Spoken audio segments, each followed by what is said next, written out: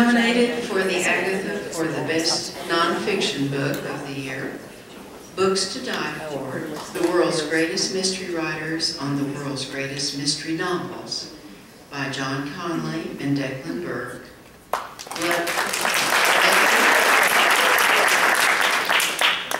Blood Relations, The Selected Letters of Ellery Queen, 1947 to 1950, by Joseph Goodrich, editor. More Forensics and Fiction, Crime Writers' Morbidly Curious Questions Expertly Answered, by D.P. Lyle.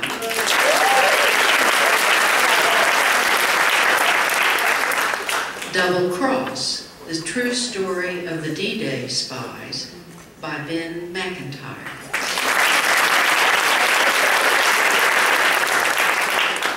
The Grand Tour, Around the World with the Queen of Mystery, Agatha Christie, by Matthew Pritchard, editor.